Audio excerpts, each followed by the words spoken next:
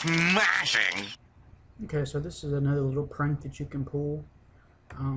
What we're going to do is you right click, go to New, Shortcut,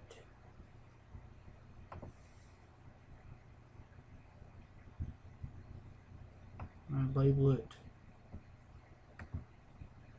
just right here. That command will shut down their computer. The name for the shortcut, we'll leave it shut down just for right now, just so we know which one it is.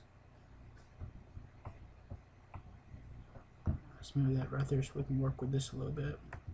Alright, so what we're going to do now is we're going to go to Properties, we're going to go to Change Icon.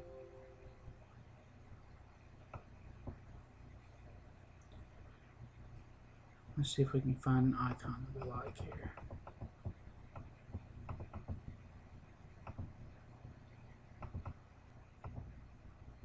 Okay, so we selected the Internet Explorer icon. I hit Apply, hit OK, and we're going to rename this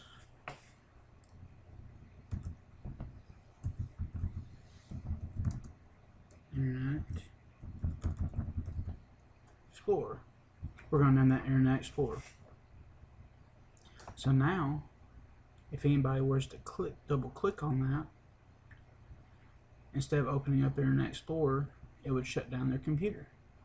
Now you can change it to restart the computer, lock their computer, or put it to sleep, and you can always download multiple icons to change that to Google Chrome, computer, documents, whatever icon that you want. But it's a fun way to mess with people and change up the icons. You could even create a icon and set it to go to a website, like a dirty website or anything like that, to mess with them, or just a really annoying website that automatically starts like singing and making all sorts of noise and stuff when you first go to it. But that's an old little trick, and I hope that you can go cause some problems, and I know some people with it. Thanks for watching. Oh, they have the internet on computers now.